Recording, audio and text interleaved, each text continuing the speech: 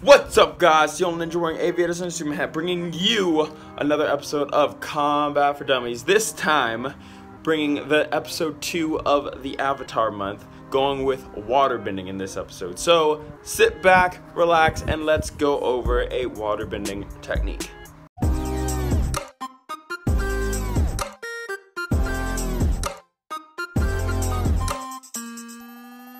Alright guys, so this time we're going over a waterbending technique, and we are going to go over a special throw. So waterbenders use their opponent's energy against them. It's not a super powerful, upfront attack like firebending or super powerful blocks like earthbending. It's going to be kind of using their energy, their momentum, their power against them. So what we're going to be working from is as if someone came in to punch at your face, just running in, swinging, going at your face.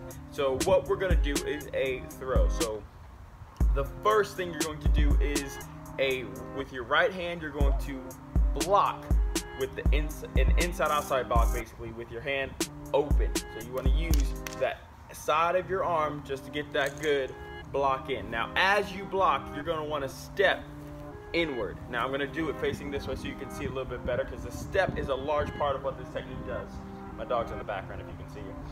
So you're going to block as you go up, and you're going to step in nice and deep. So one more time, blocking and stepping in nice and deep. You want to step between your opponent's legs. So what we're going to do is you're going to block, step in, and you're going to shoot your hand as far as you can between your opponent's legs. Now once you get here, you're going to grab their punching hand. You're going to shift your weight from one side to the other as you adjust their body over, your back. That gets that throw over the arc.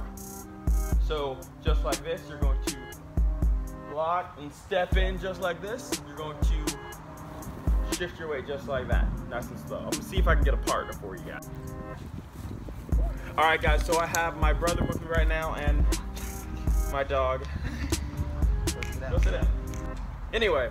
So he is going to be my partner to help show you a little bit more about how to use this technique the right way. So what he's going to do is get that stance going.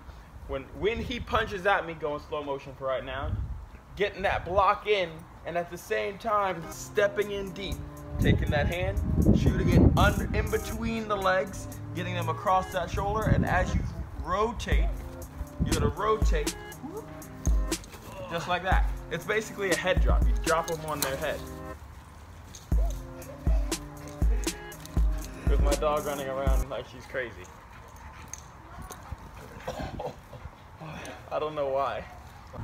So anyway, now that my dog's done being crazy, at least super crazy, you're going to step in, stick out, and rock with your shoulders, let them drop on their head just like that.